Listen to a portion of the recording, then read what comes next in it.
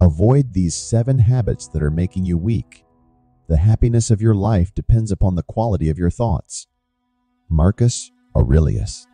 We'll explore thought habits, eroding resilience when facing manipulators, and principles strengthening our mental core. A husband hid from his wife's belittling tone, recalling blows from his hypercritical father, endured silently too. Stoics, however, step firmly into necessary confrontations, discomfort surfaces, opportunities for clarity and growth. A peace-faking wife recoiled, reacting with rare contempt when her narcissistic partner dismissed her yet again. Fury spent, waves of shame flooded her. Stoics pause amid provocation, process difficult emotions before thoughtful response, retaining dignity rather than impulsively match petty blows. A young woman constantly hid her own needs since childhood, trained to ignore herself for an abusive mother's wants. To neglect one's soul starves spirit and body. Healthy boundaries demand upholding self-values against any backlash when standing for truth. By evolving thought patterns, we retain access to inner resilience when manipulators in our lives whip up hurricane winds, aiming to emotionally destabilize us. Establishing an unshakable sovereign compass inoculates against their attempts to dominate or diminish light. Lesson 1 on external validation. A man raised under constant criticism desperately sought any praise as emotional life support from anyone. Kind words from passing strangers sustained him for days. But a self-assured woman, filled first from within, spread light freely without requiring others' validation. She didn't grasp for glimmers of approval because she tended her own inner fire. Imagine feeling so emotionally starved that you desperately seek validation from anyone offering crumbs of praise or attention. Sarah coveted any positive feedback as proof of worth after a lifetime of criticism from her narcissistic father. So when Sarah's colleague Ashley complimented her work in passing, she clung to that remark for days to bolster her fragile mood. In contrast, the enlightened sage Marcus nurtured self-esteem not by praise, but through noble pursuits, writing, community leadership, governance guided by conscience. He didn't require outside validation because he followed his inner wisdom. So external approval graced this philosopher without grasping, much like rain naturally nourishes fruit-bearing trees. Important announcement before we get immersed in the second habit lesson. Dear friends, I'm excited to announce that we are soon starting a transformative 30-day video course here on the Recover Thyself channel, exploring the profound wisdom of Stoic philosophy and how it can help us find inner peace and purpose even amidst chaos while dealing with narcissists. Over the next 30 days, we will immerse in timeless Stoic principles that shaped history's greatest leaders from Marcus Aurelius to George Washington. You'll discover how to respond to adversity with equanimity, succeed with virtue rather than greed, and hold your inner citadel of tranquility against the ups and downs of fortune when facing narcissists. This is also a space to connect with other conscious survivors seeking self-mastery and actualization after narcissistic abuse. Engage in thoughtful discussion. In the comments, share your challenges, epiphanies, insights from trying these principles, and support each other's growth. Before you immerse in this first essential ritual, please support this community by liking this video and subscribing. If you haven't already, it will allow us to keep creating empowering content for conscious survivors aiming to positively impact the world. Let us explore second lesson of avoid these 7 habits that are making you weak. Lesson 2 on avoiding discomfort. A conflict-avoidant husband habitually hid from his wife's manipulative attacks, recalling blows from his hypercritical father, endured silently too. However, ancient wisdom traditions teach facing down exploitative bullies calmly with courage, truth, and accountability. Manipulators tend to melt faster when spotlighted openly rather than allowed festering ground through avoidance or passivity. Imagine habitually cowering speechlessly as your narcissistic ex hurls insults, avoiding eye contact for temporary relief at great cost to self-worth. Now envision standing tall, brooking no more words that diminish your value or dignity. I'll gladly engage respectfully once we both can speak calmly. For now, I'm stepping away to allow cooling down. Narcissistic bluster often hides great fragility when firmly confronted with boundaries. The risk-averse husband Jordan dreadfully avoided confronting his wife's manipulative mother for years, despite her constant snide criticisms and intrusive drop-ins, further destabilizing their home environment. Reared by conflict, avoidant parents silently tolerating a bully's blows, Jordan instinctually dodged tension too at his own well-being's expense. In contrast, the Stoic philosopher Zeno firmly stepped into necessary conflict when accosted by an extortionist. Once confronted by a dishonest innkeeper, Zeno stood firmly in truth, prevailing by accountable awareness rather than getting overcome by offense. Lesson 3 on impulsive reacting. A wife, dismissed daily by her narcissistic husband, finally snapped, reacting with rare but regrettable contempt. Stoics pause amid provocation, process difficult emotions before thoughtful response, retaining dignity rather than impulsively match petty blows. Don't clap back immediately to your narcissistic ex's latest snide dig on text. Pause, digest natural frustration, consider what your values dictate rather than act on whatever volcanic emotions might demand in the moment. Respond from your centered core with accountable autonomy rather than get sucked into self-diminishing games. The long-suffering wife, Sally, swallowed daily, belittling from her narcissistic husband for years to keep their family stable. But his latest aloof reaction caused her to finally erupt in exasperated anger. Venting outrage felt justified for a few minutes. But rather than relief, Sally was left feeling more desperate and remorseful at stooping to his level. Alternatively, the venerable sage Epictetus endured his abusive slave master's tirades for years, without reaction, teaching by example the spiritual freedom that comes from non-reaction. But eventually, witnessing blatant cruelty directed at others spurred Epictetus toward thoughtful strategy, appealing privately to the oppressor's conscience, winning their group liberation through composed accountability rather than retaliation. Lesson 4 on compromising boundaries. A woman conditioned since childhood to ignore her own needs and prioritize even an abusive mother's wants trained her to reflexively abandon self in favor of conditional approval. At risk, beyond bodily health, is destruction of one's soul. Healthy boundaries demand upholding self-values against any backlash when aligning actions with truths. Imagine finally uttering the word no to the narcissistic manipulator's latest unreasonable demand, rather than habitually caving to keep their conditional approval. Prepare for drama as accountability incites chaos in untended shadowlands. But remnants of self-authority take root and strengthen each time you honor your own highest soul integrity above external volatility. The insecure people-pleaser Alex reluctantly kept assisting her ruthlessly manipulative supervisor's shady business practices, fearing losing her job and comfortable lifestyle should she dare set boundaries against abuses of power. But regularly violating her conscience without accountability for misdeeds bred a daily self-loathing and crippling anxiety within Alex until she woke each morning in knots, dreading another soul-deadening trudge into that office again. Alternatively, the venerated Stoic leader Marcus Aurelius clung firmly to his principles when pressured repeatedly to compromise values merely to retain position and privilege under notoriously volatile rulers.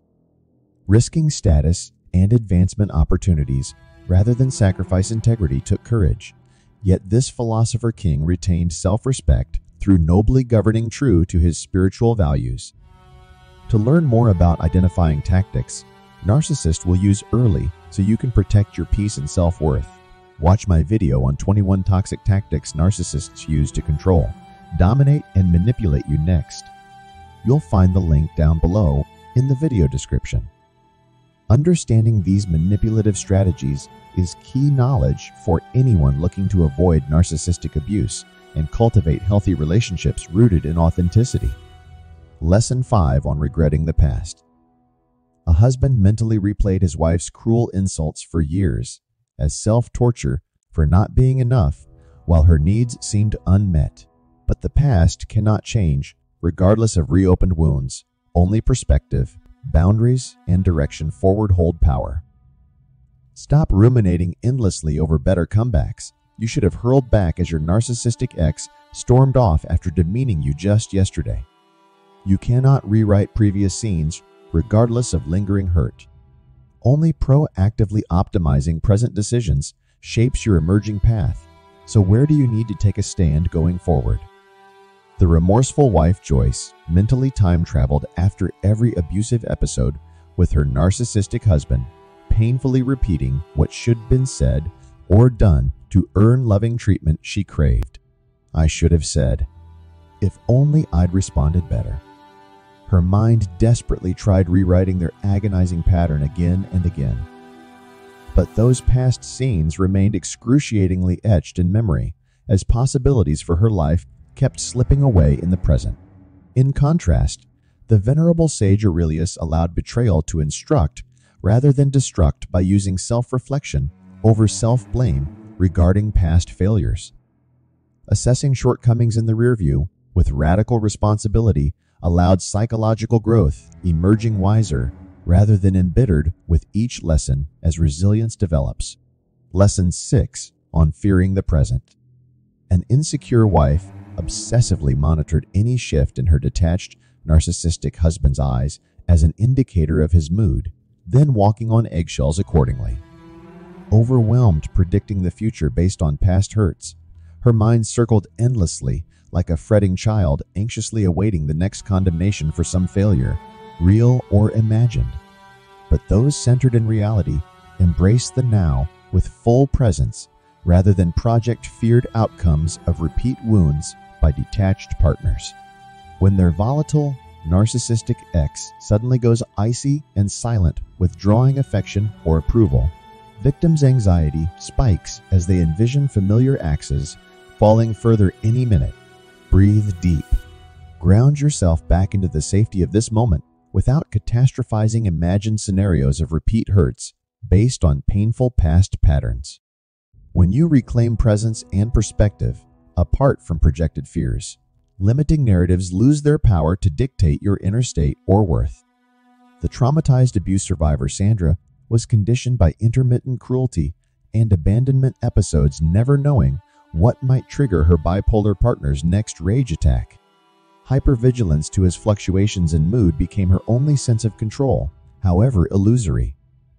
Walking on eggshells 24/7 for years, vainly accommodating his most mercurial whims, eroded Sandra's very soul until she discovered through mindfulness practices that no amount of appeasing outer volatility can replace securing sanctuary first within. In contrast, amidst devastating loss within palace walls and plagues decimating lives beyond, wise Emperor Aurelius allowed painful grief to flow through him with radical acceptance while retaining deep inner calm. An enlightened sage leader through unimaginable crises, compounding after crises. This braveheart focused on governing with practical wisdom, guiding shell-shocked citizens through utter uncertainty, one step at a time from a place of compassion. Lesson 7 on resisting change. An overbearing helicopter, mom repeatedly intervened, attempting to micromanage her floundering daughter's career course corrections post-college. Control backfired. Enforcing rigid plans based on parent fears, rather than young adult autonomy, predictably eroded self-efficacy needed to eventually spread wings successfully. There is a season for gently helping loved ones, just enough that they might find first flight, rather than fail to launch at all. And then there is a season for bearing empathic witness, when beloveds try navigating solo through unpredictable elements, allowing natural growth even through storms. Both play a role depending on phase support as needed. Consider cautiously when repeatedly protecting others from experiencing their own cause and effect due to poor decision-making. Are you truly loving them? Or subtly undermining their growth into strong, wise stewards of their own lives? Once roots are planted, trees better stand tests of time if organically adapted to winds rather than building dependency on artificial walls. Blocking elements exposure proves necessary for resilience. What if next time you step back instead with empathy as guides encounter their own consequences, all while validating feelings and keeping doors open? Adversity grows maturity muscles as long as one doesn't give up. The risk-averse helicopter, Mom Gail adamantly kept trying to puppeteer her daughter's failing trajectories after graduation, running herself increasingly ragged, attempting to control life's unpredictable variables as she saw best. Desperate for different results, but using same fear-based approaches, Gail forced rigid plans aimed at finally manifesting her ego's image of success for her child. All sadly oblivious to the fact that in trying so hard to shield her daughter from necessary growing pains, she starved opportunities for cultivating self-efficacy, resourcefulness, and inner authority too. In contrast, amidst devastating losses within palace walls and plagues decimating lives across villages, bereaved Emperor Marcus Aurelius modeled surrender in his journaled meditations, humbly allowing universal growing pains and grief to flow through him with radical acceptance. Amidst devastating epidemics, with no quick fixes decimating lives far beyond individual comprehension or control, this Braveheart leader held Nero's ship steadily through each uncharted wave by responding through practical wisdom and collective support rather than simply reacting out of individual desperation. Marcus guided shell-shocked citizens to likewise cultivate resilience through embracing hardship as necessary for their ultimate growth too. To recap, manipulative personalities thrive among those defaulting instinctively to quick-fix reactions rather than aligning responses with reason. Those lacking a solid inner compass, requiring constant external validation. Those avoiding healthy boundaries or life's universal growing pains. Those living shackled to regrets or fears rather than embodying the gift of today. Those so intolerant of uncertainty they try playing God rather than allow organic evolution. But by courageously shifting internal paradigms, we can all reclaim our highest agency and voice. We can stand tall as mighty oaks anchored to roots of wisdom. No outside wind can shake a tree thriving from within. And we can walk gently as giants who neither dominate nor diminish the light in others, but know ourselves as both conduit and source for the same light. What further insights or practices reinforce your resilience both when supporting loved ones, undergoing their own storms, and securing oxygen masks first on ourselves, gratefully gathering insights for the journey ahead. If your life involves ongoing interaction with narcissistic personalities, I encourage you to subscribe here for more revelations on standing confidently in your worth no matter external chaos. Our deep dives clarify blind spots around codependency and untethering from manipulation.